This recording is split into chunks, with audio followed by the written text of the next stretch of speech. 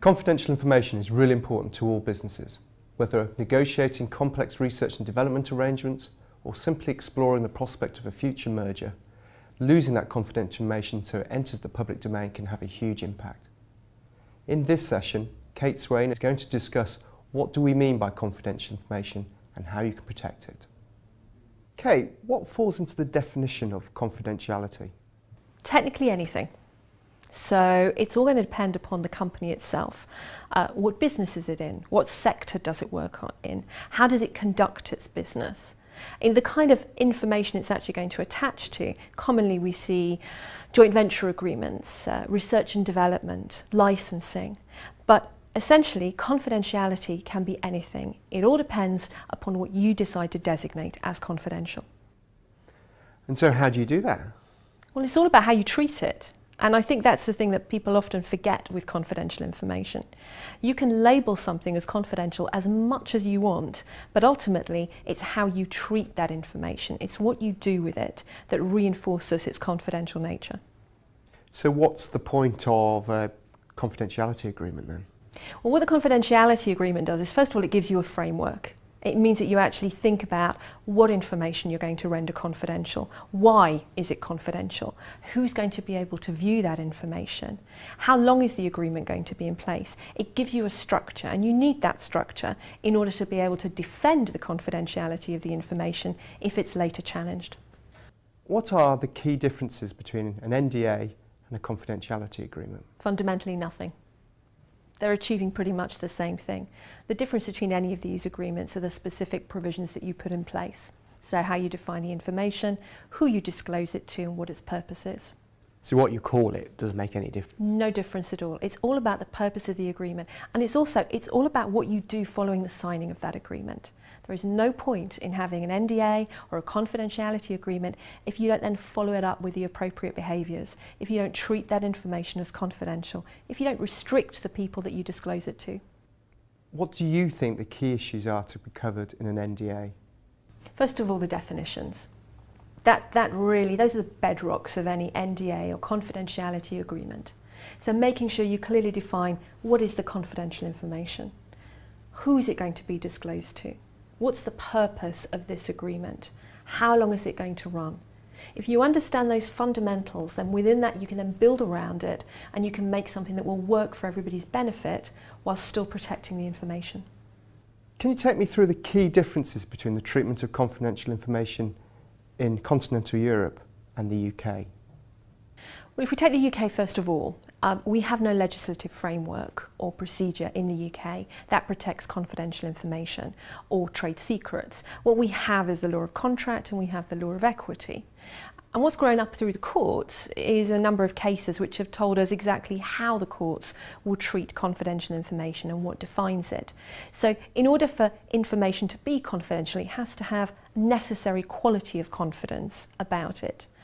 What that is will vary from case to case, but the typical examples of circumstances that we see in the UK where we have confidential arrangements are employees and employees, collaboration agreements, non-disclosure agreements, and also where confidentiality is implicit in the way the information's been treated. Europe is similar in the sense that there are very few specific frameworks to deal with confidential information, other than, for example, Sweden. Generally, like ours, they tend to rely on a combination of different laws, whether it be unfair competition law, civil codes, employment law. The real issue in Europe, though, is that disparity between how they then treat the information. For example, in Italy, there's no secrecy in proceedings. So if you want to seek a remedy, you want to stop somebody disclosing something, the irony is you actually have to go into court and disclose it in open court in the first place, which is somewhat self-defeating. And then you've got jurisdictions like Austria and Belgium, where actually it's very difficult to use the confidential information in order to find out exactly what the defendant has done. So there's no consistency, and as a result of this, the European Commission has actually looked at whether we need a harmonising policy on trade secrets within Europe. There's currently a study going on looking at what economic benefit would be derived from that. If I'm entering into an NDA, do I need to worry about which law applies? It does if you want certainty. And that's one of the problems, because we have this huge variety of approaches within Europe in relation to the procedure and the way confidential information is enforced.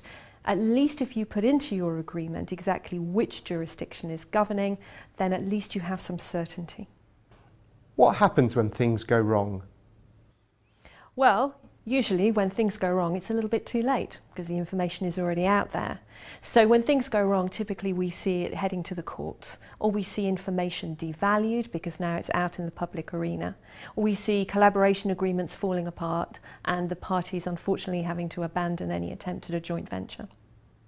Should you have in place measures to ensure that employees understand their confidentiality obligations? Absolutely. It's something where employers tend to fall down, to be honest. Some employers do have confidentiality obligations written into their employment contracts, but all too often the employees aren't aware. So they don't have a real understanding of what their confidentiality obligations are to their employer. What their employer should be doing is actually telling them what they are, briefing them on them, and then providing training. What employers really should be doing is having some form of confidentiality policy in place in the first place. Something that ties in with their social media policy, with their general employment contracts, brings the whole thing together and means that there's no confusion between employer and employee as to what the duties are. What should be considered when entering into a collaboration agreement with a third party? The first thing is really to think about, what is this collaboration going to achieve? What is its purpose? Once you understand that, then you can start to think about, what confidential information do we actually need to disclose? Invariably, people tend to disclose everything up front, all in one go, and they don't need to.